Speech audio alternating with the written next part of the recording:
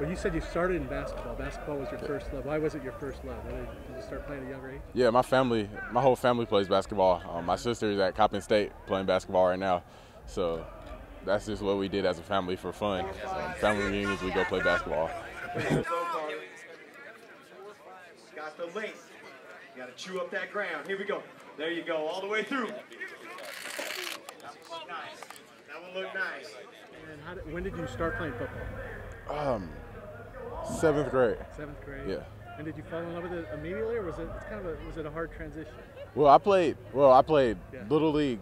I played 1 year because my basketball coach told me to go out there because I fouled out. So he told me to go out there and just play. So I had fun that year, and then I didn't play again until 7th grade, and I just fell in love.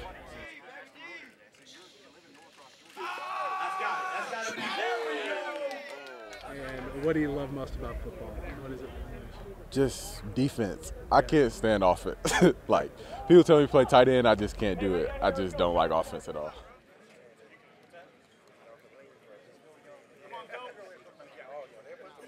Yeah, you just gotta keep your head.